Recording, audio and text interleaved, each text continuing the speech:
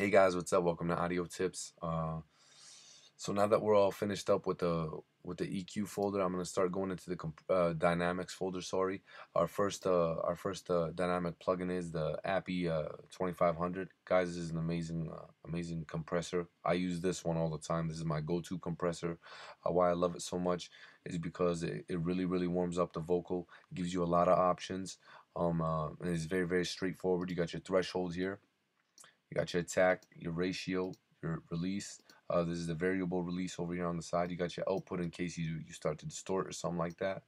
You got your manual makeup, but I keep it um, uh, automatic. Sorry. You got your threshold knee if you want to have a soft compression, medium compression, or really hard compression. You also got your tone if you want it loud. You want it medium or you want it normal, and tone type if you want it to sound old or you want it to sound new. Guys, this is a great compressor. I really recommend you guys check it out and just go through it exactly how I told you guys. Um, uh, you guys will for sure benefit from it, and I'm sure you guys will love it just like I do. It's very powerful and it gets straight to the point. It really warms up the vocal, makes it nice and crispy.